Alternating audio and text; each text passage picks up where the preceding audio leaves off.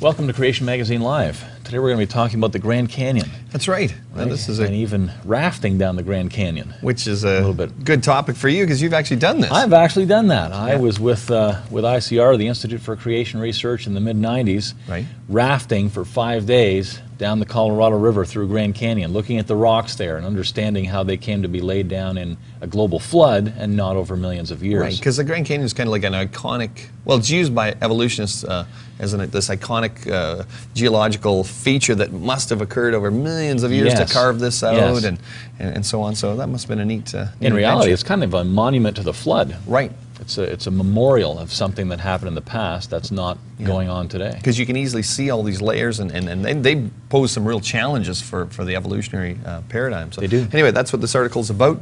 It's from Andrew Snelling. It's called Grand Canyon, a devastating failure for long-age geology. Oh. And and if you want to follow along with it, if you look it up on the website, there's some diagrams that kind of show you some of the layers and some of the things we're going to be talking about here. But anyway. Rafting through Grand Canyon, northern Arizona, is a most exhilarating and enjoyable experience. Deep below the rim, the crystalline basement rocks tower above the turbulent Colorado River. Official publications say that these rocks are more than 1 billion years old, but when the methods used to date them are carefully examined, a totally different story is discovered. Clearly visible in the walls of the inner gorge are spectacular light-colored rocks, such as the pink granites, which stand out starkly against the darker metamorphic rocks. The latter are former sedimentary and volcanic layers that have been metamorphosed by heat and pressure during intense geological upheavals in the past. Amongst these volcanic layers are distinctive dark-colored rocks called amphibolites. Did I say that correctly? I think it's pretty close. Okay. These were once flows of basalt lava up to tens of meters thick. Some outcrops reveal round pillow structures showing that the basalt lavas erupted underwater. How old are the rocks? Well, based on radiometric dating, long-age geologists say that the basalt lavas erupted 1,745 million years ago and were metamorphosed some 1,700 million years ago. Many people, including many scientists, accept these dates as absolute truth. They believe that when different radio dating methods are used on the same rocks, they will all yield the same age. But the quest to test this belief by sampling rocks from deep within Grand Canyon have found it not to be true. Of course, they probably talked about a lot of this stuff when you're on your trip. Yes, yeah, and I get what he's getting at here is if you measure it using different measuring techniques, you should get the same age. Obviously, you should get the same age. Right. That's like measuring, if we wanted to measure the size of this magazine and we had a metal ruler and a wooden ruler and a plastic ruler, the magazine size is not changing and all three rulers should give us exactly the same measurements for the size of this paper. There's rubidium, strontium, potassium, argon. The different types of this. That's your analogy of the different rulers. Yes. They should all give us the same measurement, right? Okay, dating amphibolite samples. During several raft trips through the Grand Canyon, many samples of these Brahma amphibolites were collected from various outcrops in the inner gorge. These included 7 samples from a single amphibolite body, so one mass, and they just broke it up into 7 pieces. All the samples were sent to 2 well-respected commercial laboratories for radioisotope dating or testing. Both laboratories used standard best practice procedures on state-of-the-art equipment and routinely provide accurate and repeatable measurements of the required isotopes. You're measuring how much of the isotope is remaining in this sample. Right. It's important to realize that the laboratories do not measure the age of the rocks, but the isotopes in them at the present time. Geologists calculate an age using the measured amount of a daughter isotope, example argon, and its corresponding parent isotope, for example potassium.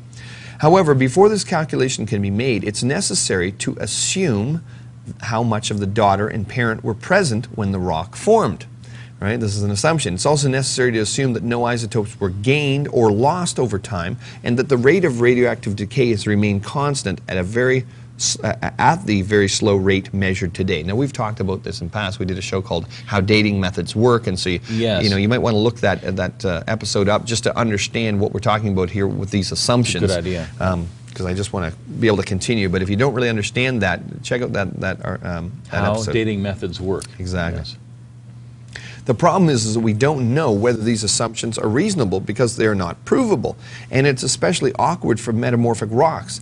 Geologists overcome this problem by interpreting the result. For example, the calculated age could be taken as the date of metamorphism, or it could be the age of the original volcanic or sedimentary rock, or something in between, or something else.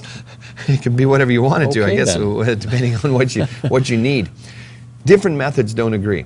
The calculated ages for all the individual samples from the same geologic formation using the same dating method turned out to be vastly different.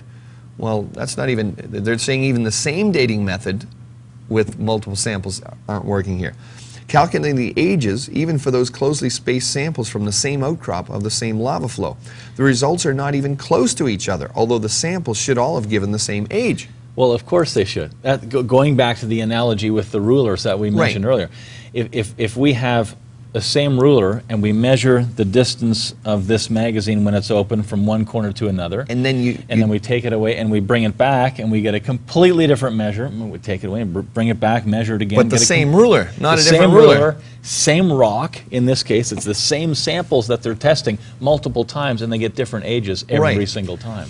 Furthermore, the ages calculated for these Grand Canyon rocks using 3 different isochron methods also disagree greatly with each other. So now you're using the different rulers and they're not agreeing. Even when the error margins are taken into account, the 3 different dating methods give completely different ages that cannot be explained away. Indeed, none of the isochron ages corresponds to the date for any theorized geological event. Neither the original lava eruptions nor the subsequent metamorphism. Clearly, the calculated ages are useless for dating any events. I mean, it's just like your ruling analogy. Finally, you get to the point where you just say, well, you know what, these rulers aren't working. Let's just face it, it's not working. The difficulty for the evolutionists is that there are so few dating methods which give the millions and billions of years, they have to go with things like radioisotope dating, even though, as Dr. Snelling's pointing out here, it's an absolute failure. In this particular example, it just isn't working at all. But at least it gives you estimates of millions of years, which is what evolution requires, so you got to go with them even if they're discordant, et cetera, et cetera. Now, he points out that this is the rule, not the exception, because maybe some people might be saying, yeah, well, that's just one isolated case, special case, special pleading.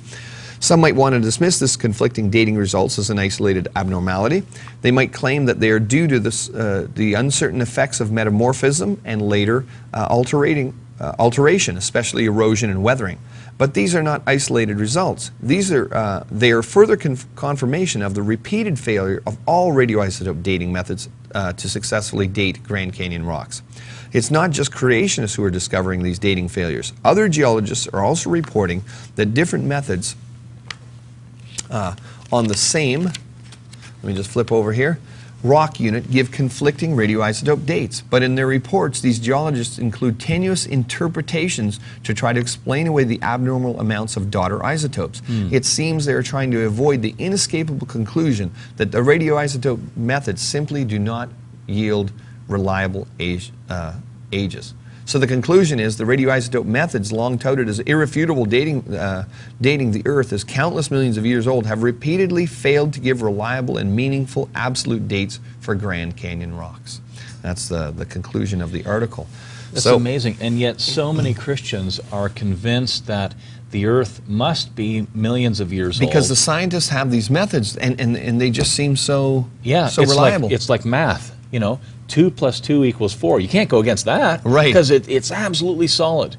And yet, in this real-world example, it's not solid at all. The Bible ends up being true again. Right.